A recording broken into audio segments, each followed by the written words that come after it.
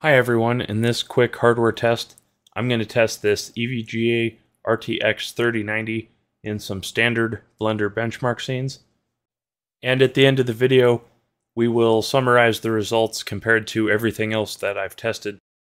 So the first scene up, Blender Classroom Scene. I'm running Blender 3.6 for all of these tests, and I'm running cycles with optics. The Classroom Scene is a relatively fast one. This one was only about 16.5 seconds, so I'll log that quick and we'll go on to the next scene. This is the Barbershop Scene.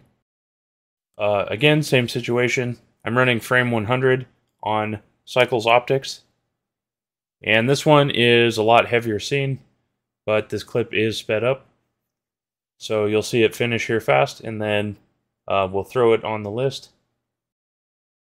And that one took 67 seconds. So the next scene is the Lone Monk scene. And this one is significantly heavier than the first two scenes. So this takes quite a bit more time. On each of these tests, I would let the rendering start to build the optics database, and then stop the render and restart it so that we weren't including that loading time. This one took 177 seconds. And the last scene is the Blender Scanlands Scene, which was the Blender 3.3 splash screen, I believe. I show that running here. And then I will log it. And that was 41.5 seconds. So let's go back to the results now and talk about this card for just a second. So on the Classroom Scene, you can see that the 3090 is very fast. It's tied with the 4070 and the 7900 XTX. The 4090 still smashes it, but this is such a small scene, it doesn't really matter. It's too easy to run, so it's definitely error prone, and these are all close enough together to call them even.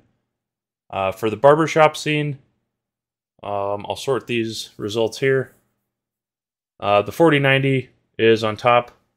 The 3090 is actually about 2 times slower, which is consistent with the first test, and it just beats out the 7900 XTX in this test.